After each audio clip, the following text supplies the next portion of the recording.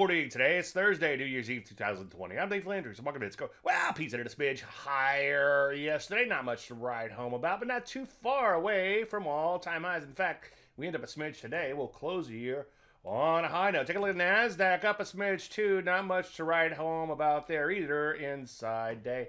Rusty, a little bit more indicative of what happened beneath the surface. Momentum tended to return yesterday. Thank goodness. As you can see, Rusty have about 1% in here. Some areas like the semis actually banged out all-time highs. I like to see them just keep on breaking out, but hey, so far, so good there. Biotechnology up a smidge, trying to come out of a pullback. Drugs up a little bit in here, not too far from all-time highs. Overall, things are still looking pretty good in here. Sans a little corrective action that we've seen as of late. So what do? Well, continue to look to get long, but of course, wait for entries. That in and of itself might keep you out of a lot of trouble. Any questions? Dave at DaveLandry.com. Hey, everybody, Happy New Year. I'm Dave Landry, and you just heard the Bug Minute.